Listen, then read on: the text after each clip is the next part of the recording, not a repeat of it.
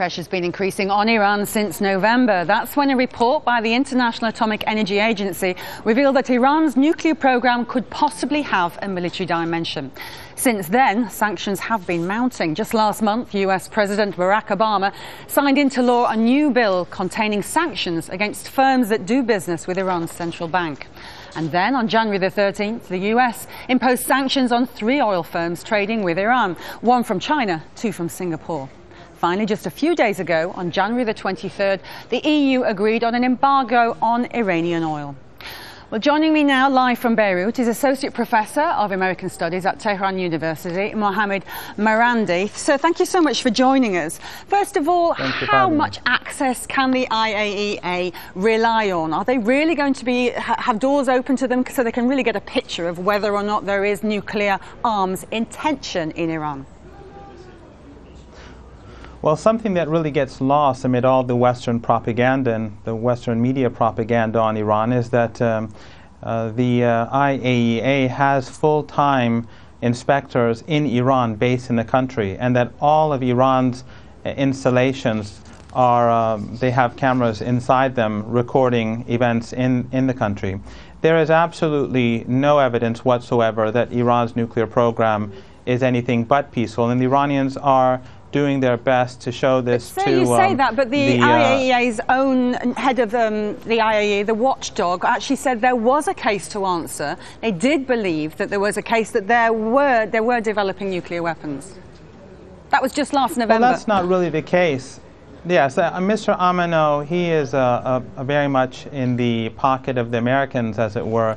If you look at the WikiLeaks documents, he owes his job to them. His the statement that he came and brought out is very different from previous statements under Mr. al-Baradei. And in fact, there's a very good website, raceforiran.com, which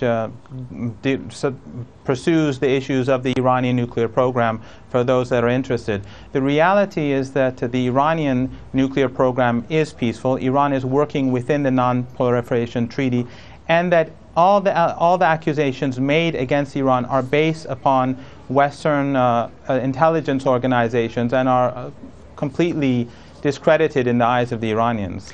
Obviously, the fallout from this is the oil sanctions. The EU have said it will look at stopping buying oil from Iran by July, but the Iranian parliament is debating, I understand right now, that it may be stopping oil exports within a few days to Europe. That sort of escalation is not really going to help things, is it?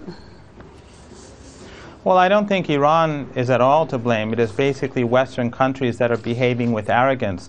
They've effectively declared,